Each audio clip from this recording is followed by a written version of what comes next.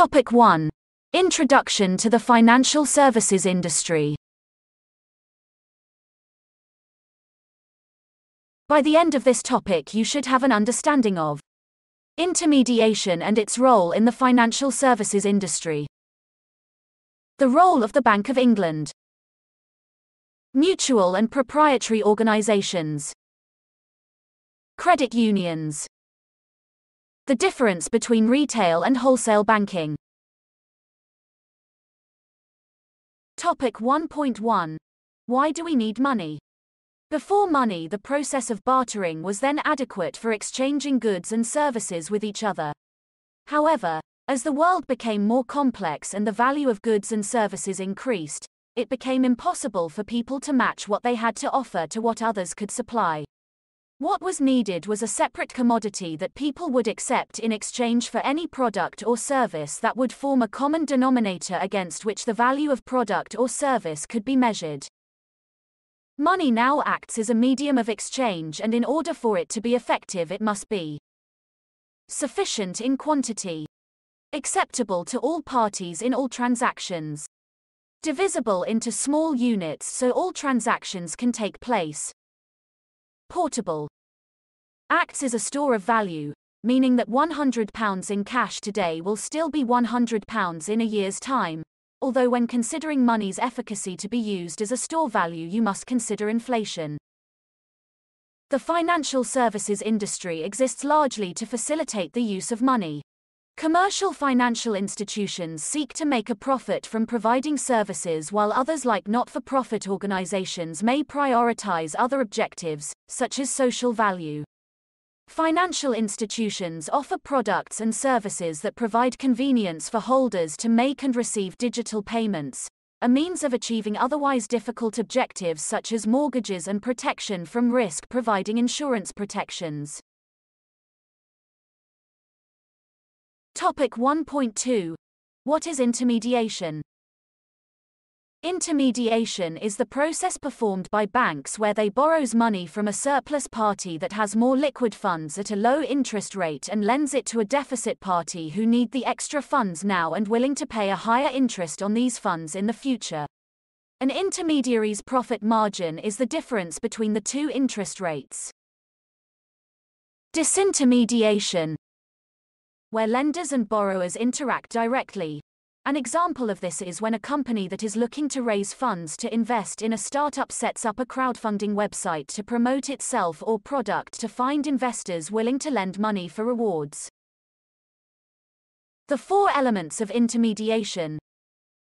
There are 4 main reasons why both individuals and companies need the service of intermediaries, and these relate to following factors. Geographic location. Physical location problem, where lenders and borrowers would have to locate each other and may be restricted to own area or circle of contacts and not aware of others outside of that, but they may have easy access to branch of a high street bank. Aggregation. Not every potential borrower may have enough money available to satisfy the borrower's requirements. Intermediaries can overcome this size difference by aggregating small deposits. Maturity transformation. Borrower may need funds for a longer period of time than the lender is prepared to agree to.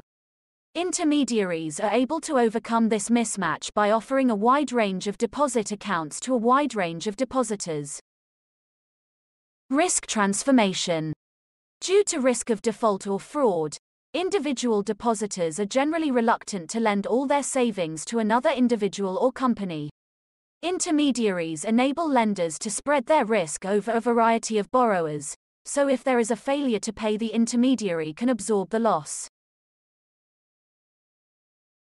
Risk management. Another way of risk transformation is through insurance, in which an individual contributes to a fund through their insurance premiums that share the risk, minimizing financial loss. Product sales intermediaries. This brings together the product providers and the potential customers. These include FAs, insurance brokers, and mortgage advisors. Topic 1.3. Financial institutions. This is an introduction into some of the types of financial institutions that make up the financial services industry in the UK. This will be covered more in Unit 2. The Bank of England. The Bank of England is the UK's central bank and acts as banker to the government in supervising the economy and regulating the supply of money. Its mission is to promote the good of the people in the United Kingdom by maintaining monetary and financial stability. In doing this, it performs several important roles, its main functions being: issuer of banknotes, ensures that an adequate supply of notes is in circulation. Banker to the government. The Bank of England holds the government's own account and provides financial cover of any deficit by making automatic loans to the government, or if a surplus, then the bank may lend out as part of general debt management. Banker to the banks. All major banks have an account with the Bank of England for depositing or obtaining cash and other transactions. This gives the Bank of England considerable influence by being able to change the rate of interest it charges to any banks that borrow, affecting the money market. Advisor to the government. Since 1997, the bank's Monetary Policy Committee, MPC, has had responsibility for setting interest rates. They meet 8 times a year with a mandate in setting the base rate to ensure government inflation target is met. Foreign exchange market. Manages the UK's reserve of gold and foreign currencies on behalf of the Treasury. Lender of the last resort. Makes funds available when the banking system is short of liquidity to maintain confidence in the system. Maintaining economic stability. The Bank of England's Financial Policy Committee, FPC, is responsible for identifying and monitoring risk that could affect the economy. Previously, the Bank of England was responsible for managing new issues of gilt-edged securities before this was transferred to HM Treasury's Debt Management Office to avoid conflict of interest with the bank's responsibility for setting interest rates.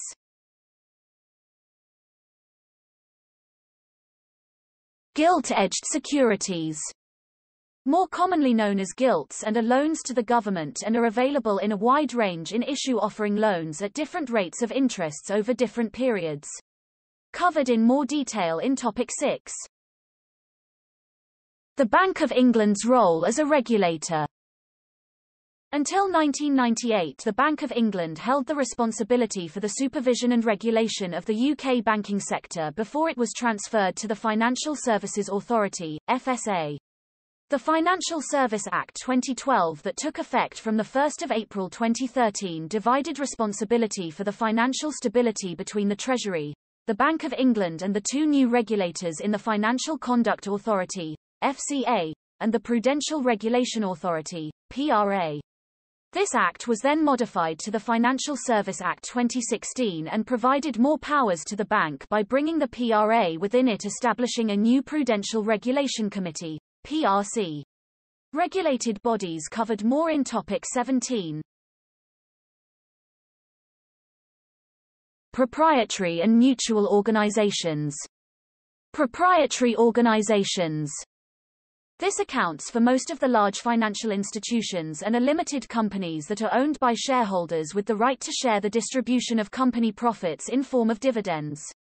They can also contribute to decisions about how company is run by voting at shareholders' meetings. Mutual organizations. Not constituted as a company, so does not answer to shareholders, and in effect is owned by its members, those who deposit, borrow, or are policyholders, who can determine how company is managed through general meetings. Most common types of mutual organizations are building societies, friendly societies, and credit unions. Demutualization.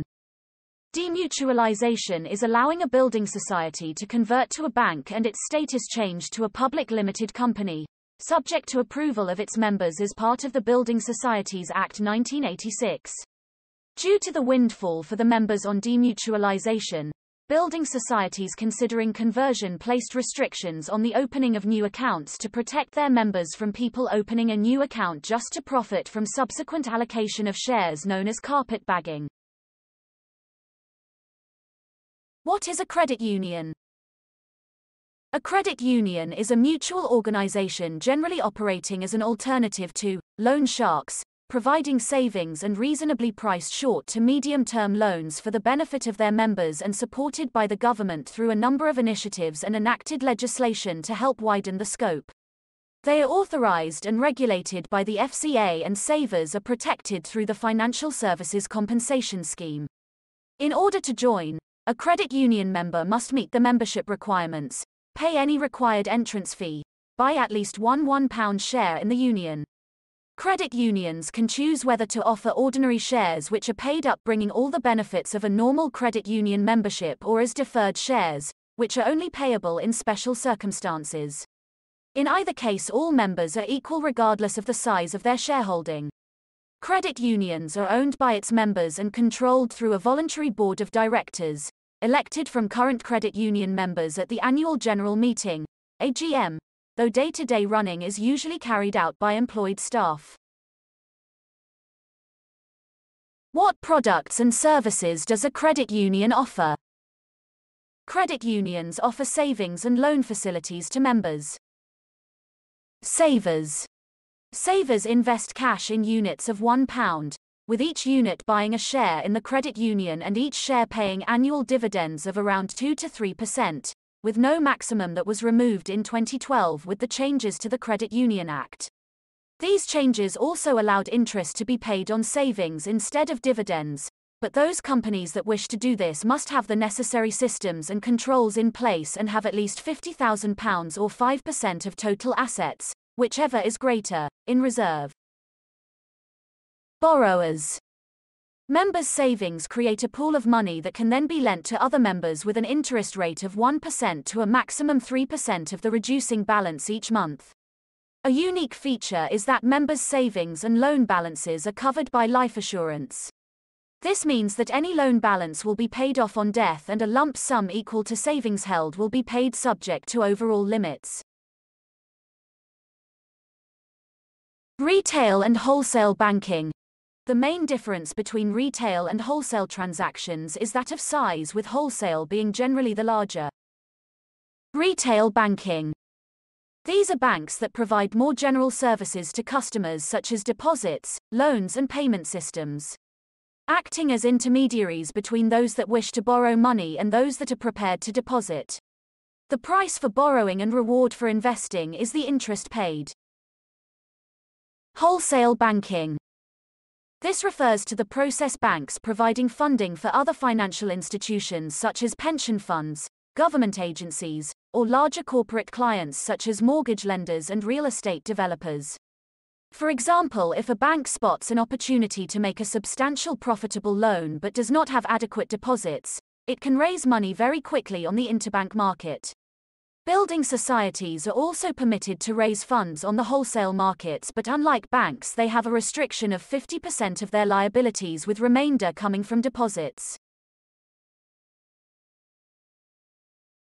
What is LIBOR and SONIA? London Interbank Offered Rate, LIBOR, was the benchmark rate of interest charged in the intermarket, acting as a reference rate for most corporate lending. Rates were fixed daily and can vary in maturity from overnight to up to a year. LIBOR was calculated using information submitted by major London banks on the interest rates they are paying to borrow from other banks to assess the health of the financial system. LIBOR scandal. In June 2012, a scandal ensued after it was revealed that some major banks had been manipulating the LIBOR for their own benefit. A review by Martin Wheatley, the FSA and FCA Managing Director, recommended that banks submitting rates to LIBOR must base them on actual interbank deposit transactions, and not on expectations of what rates should or are expected to be. It was also recommended that banks keep records of the transactions the rates relate to and that their LIBOR submissions are published. Criminal sanctions are recommended for any form of rate manipulation. The activity of administering and providing information to specified benchmarks became a FCA-regulated activity from April 2013. Under the Financial Act 2012, knowingly making false or misleading statements in relation to LIBOR became a criminal offence. Responsibility for administrating LIBOR passed to Intercontinental Exchange Benchmark Administration in 2014 from the British Bankers Association. In 2016, the EU developed a benchmarks regulation, which the UK retained post-Brexit and now forms the backbone of the UK's regulatory framework for benchmarks such as LIBOR and SONIA. As a result of the LIBOR scandal, a shift has been made to SONIA in 1997 and administered by the Bank of England since 2016, with calculation and publication responsibilities also passing to the bank following a reform of SONIA in 2018. Bank of England, 2021. It is based on actual transactions and reflects the average of the interest rates that banks pay to borrow sterling overnight from other financial institutions and other institutional investors.